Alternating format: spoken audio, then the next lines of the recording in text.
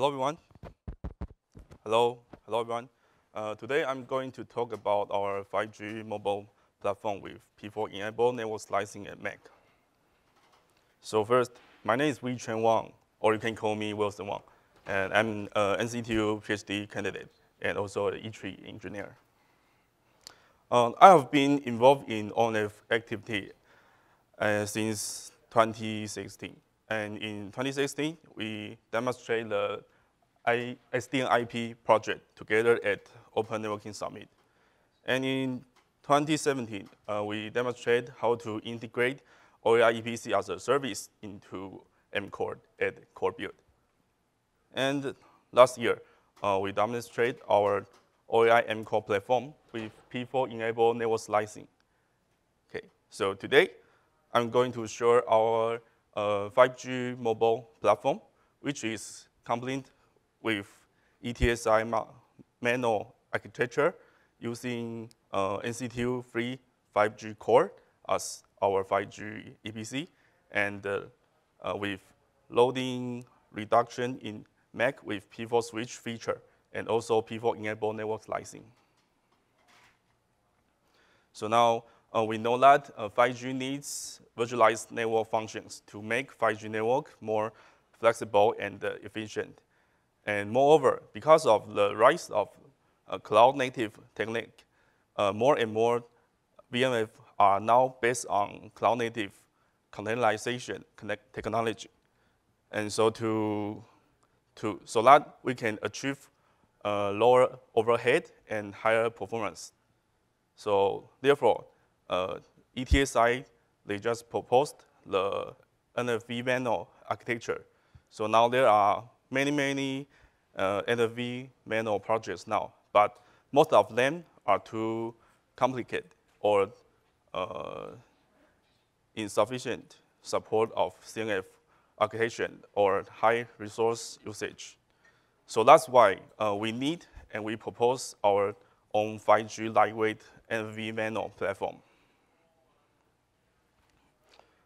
Our 5G lightweight NFV manual mobile platform utilizes SDN, NFV, and cloud to provide 5G core flexibility and scalability. And we use all open source projects, including Kubernetes, ONF, and the free 5G core as our 5G core CNFs. So first, let me briefly introduce the NFV manual architecture. It is an architecture framework defined by ETSI. And you can see that there are three NFV manual functional blocks on the right side. NFVO, and VNFM and the VIM. Okay. So the NFVO, it manages the instantiation of VNFM and also manage the life cycle of network service. And the VNFM, it manages the life cycle of VNF instance and can create, maintain, and terminate the VNF instance. And for the VIM, such as OpenStack, Kubernetes, and ONF will manage infrastructure. And for the VNF, for example, the free 5G core or virtual NAT or vRouter. So we use free 5G core as our 5G EPC CNF. The free, or I'll just say free 5GC, okay? Free 5GC is an open source for 5G generation mobile core network created by our university. And it is based on release 13 EPC, and now it's migrated into the release 15 5G core. Okay.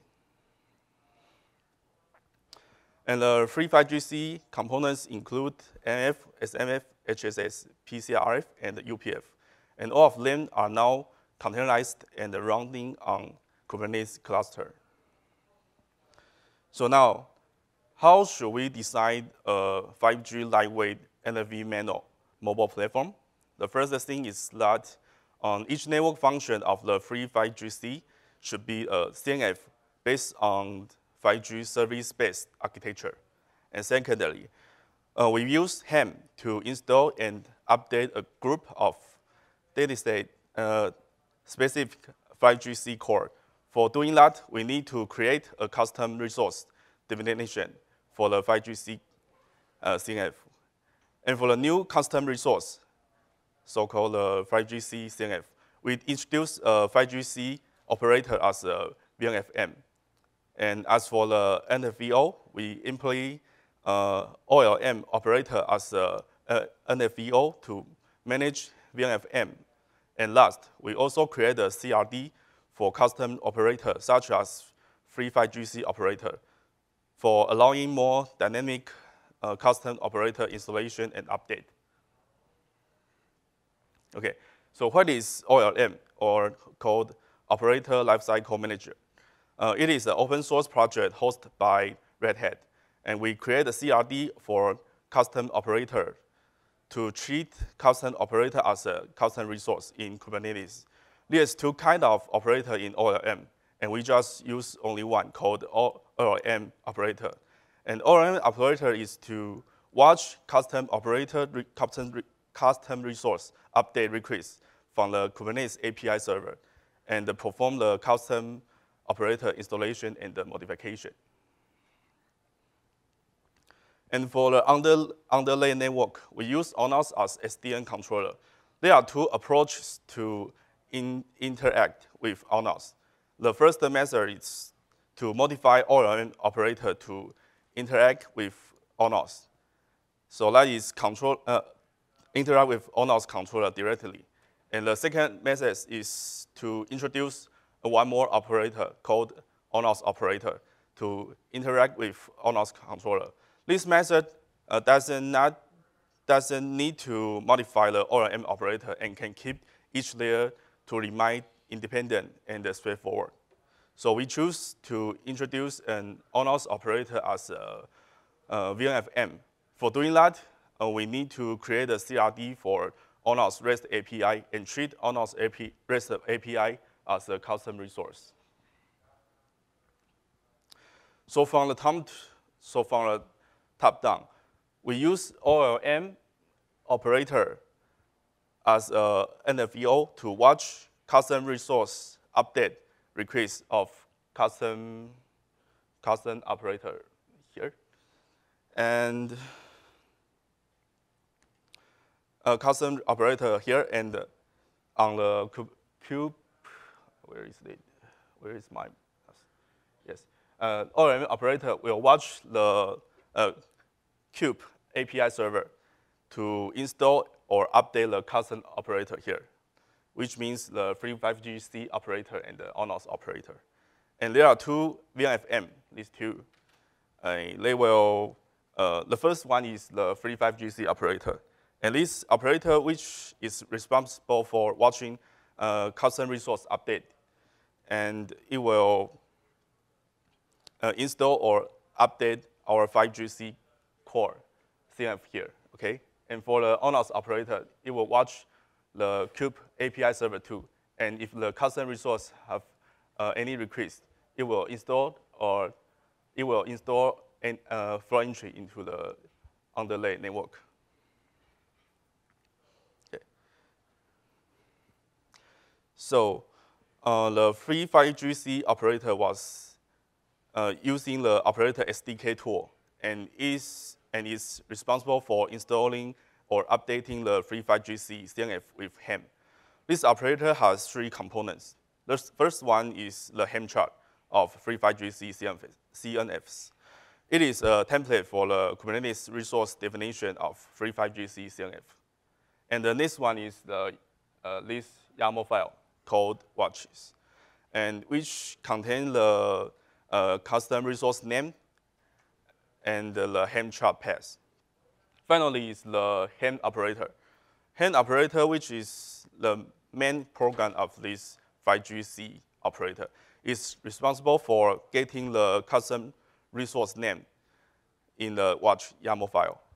And that is getting the custom resource you want to see, okay? then it will always watch the custom resource update requests from the free 5GC on the kube API server. When the hem operator receives the request, it will transform config of the request content into the hem config, and then send hem chart and the config to the Terra server. And about the ONF operator, it was using the operator SDK tool too, and it is responsible for interacting with ONF controller. This operator has two components. The first one is the spec of the ONF RESTful API, and the second one is the ONF operator core. And this core will watch the custom resource update request of the ONF RESTful API on the kube API server. And when the request is received, it will transform ONF RESTful API custom resource content into the REST API format, and then it will call ONF northbound RESTful API.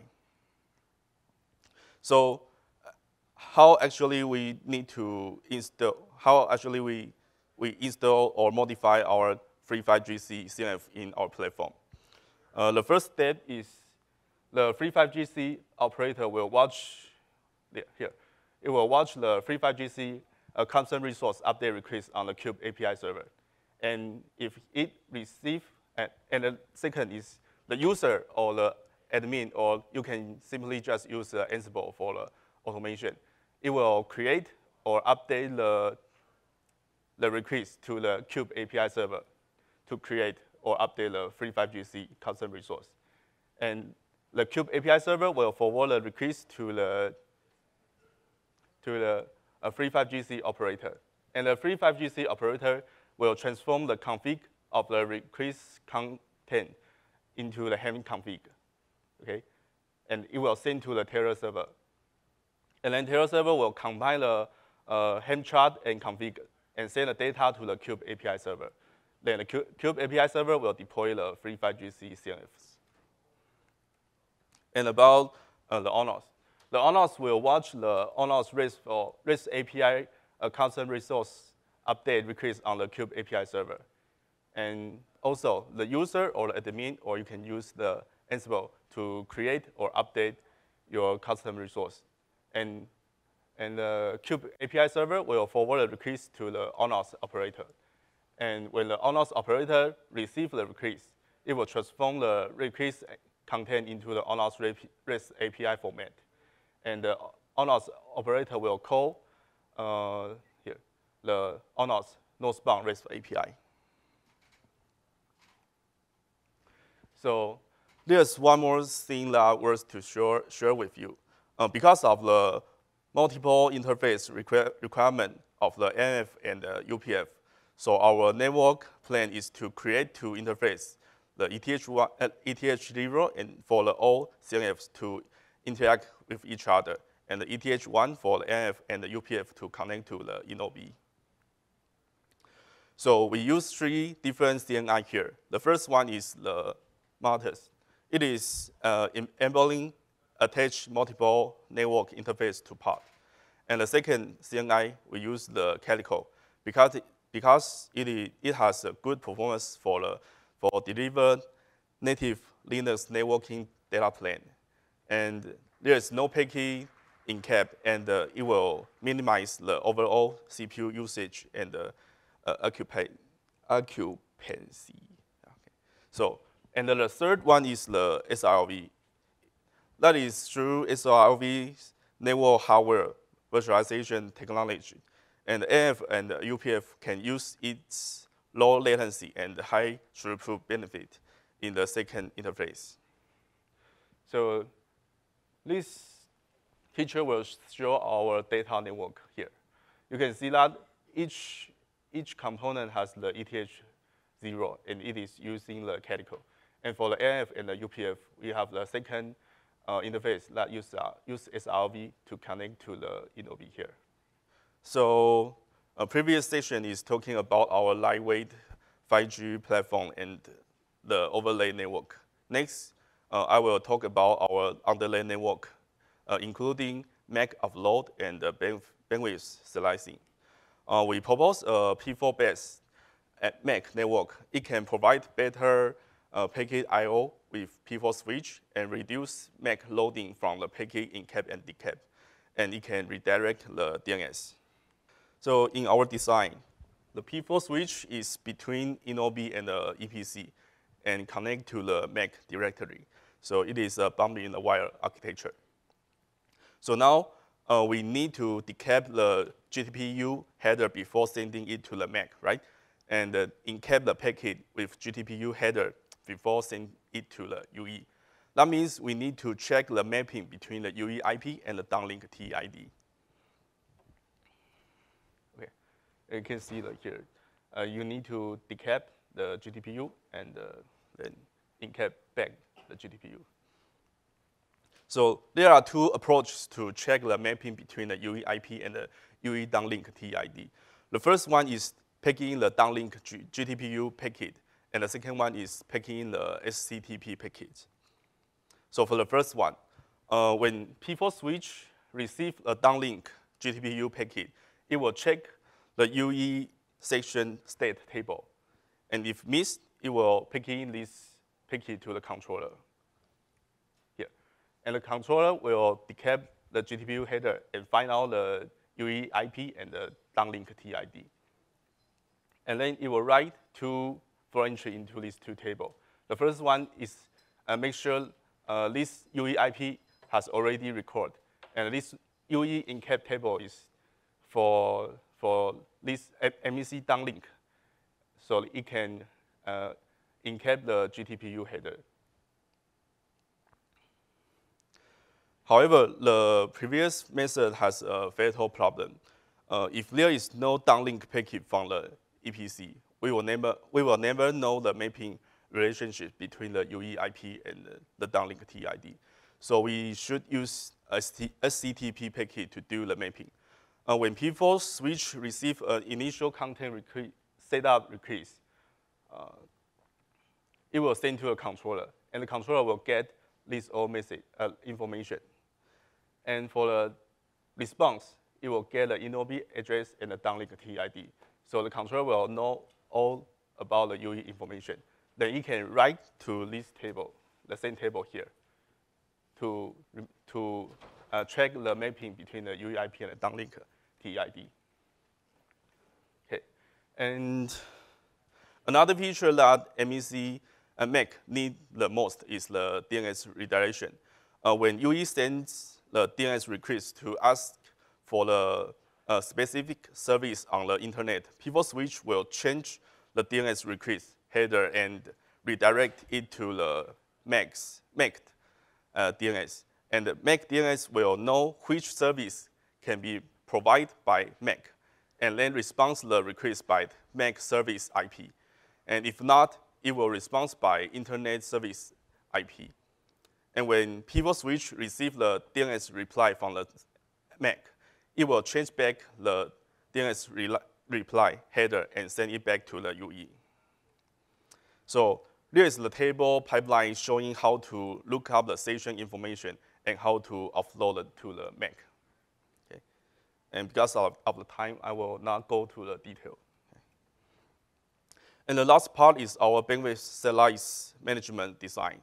We logically divide the bandwidth resource into multiple bandwidth slices. We use priority queue to isolate bandwidth resource, and each slice contains traffic flow ID from the user-defined field. So the traffic flow in the slice will share the same allocated bandwidth resource. We allocate bandwidth resource for the slice traffic to guarantee the minimal delivery bandwidth, and we also limit the maximum bandwidth. However, moreover, traffic between minimal bandwidth and the maximum bandwidth is best effort. Then for the on-slice traffic, we only provide the best effort too. And we use P4 meter to classify the packet. P4 meters use the TRTCM, and TRTCM means two-rate three-color marker to classify the packet. and we use CIR and the PIR parameter. CIR is to define the minimum bandwidth of the slice, and the PIR is the maximum bandwidth. Therefore, guaranteed traffic will be marked as green, and the best effort traffic will be marked as yellow here. And any packet is more than the maximum will mark into a red and will be abandoned. Okay, for a guaranteed traffic, we forward the green packet to the higher priority queue of the egress port, so it can provide the guaranteed packet enough bandwidth to deliver.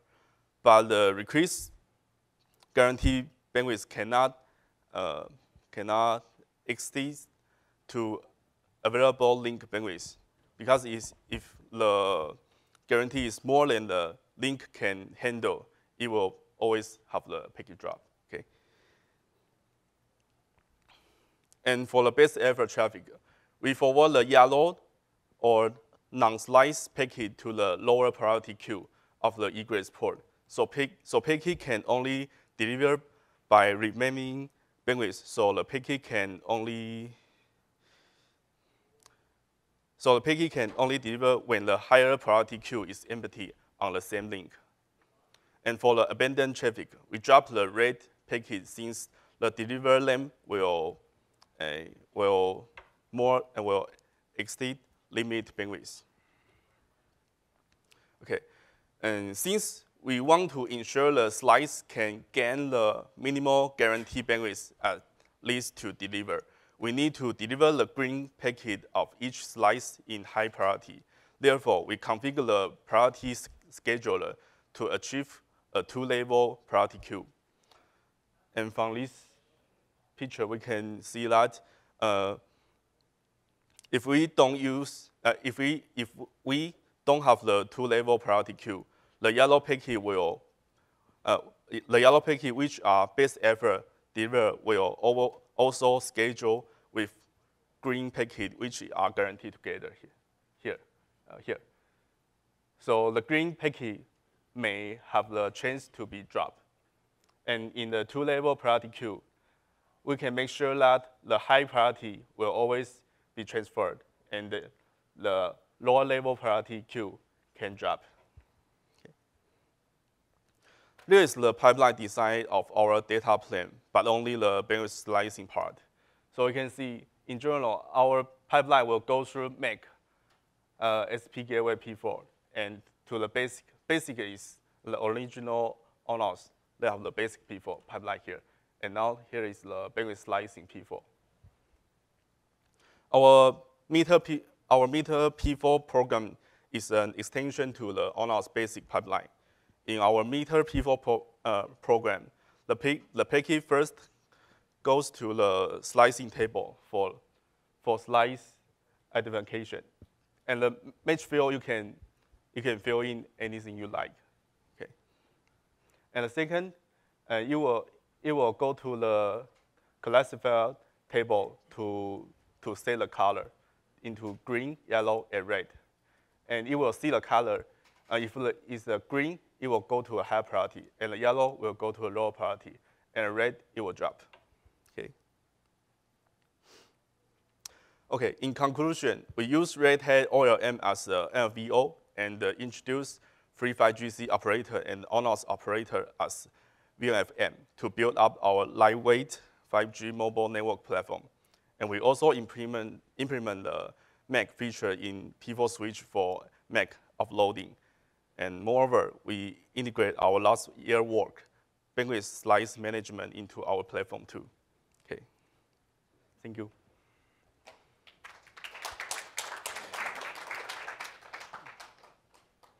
Do you have any questions here? Yeah.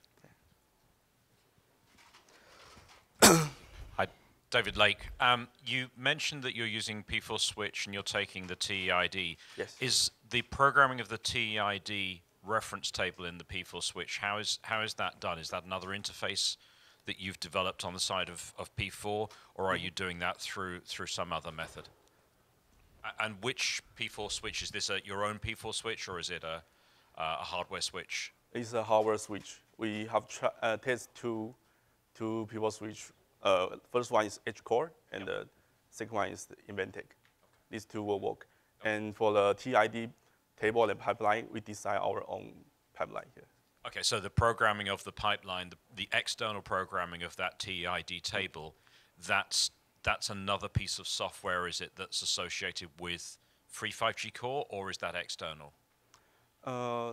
We just follow the 3GPP spec, so I think it is a journal. So is it PFCP that you're using for that programming? Or? Oh, you mean the protocol? Yeah. So for now, we use P4 runtime. Okay. So you've developed an interface that talks P4 runtime to. Okay, yes. Thank you.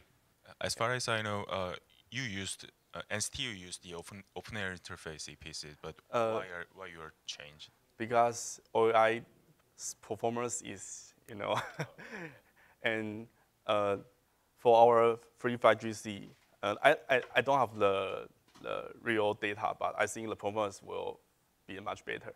Okay. Any other questions here? Okay, thanks for your presentation.